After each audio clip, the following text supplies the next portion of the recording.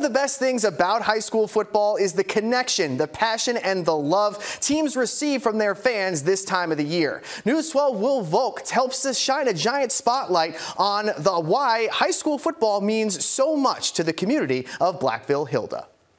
What a turnaround for Blackville-Hilda. Last year, they were 2-8. Right now, they're 9-2, getting ready to host a second-round playoff game. And for a town like this, a season like this means so much. Football, everything. I mean, feast Friday nights.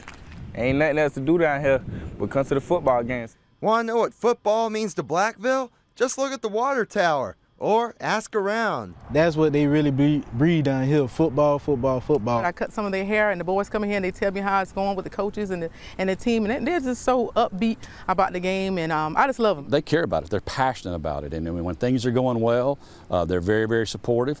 If you don't make a call they like, they'll let you know that as well. Coach Kevin Jones's team is giving them a lot to cheer about. He says the turnaround started over the summer. The kids really dedicated themselves. You know, we're a small school.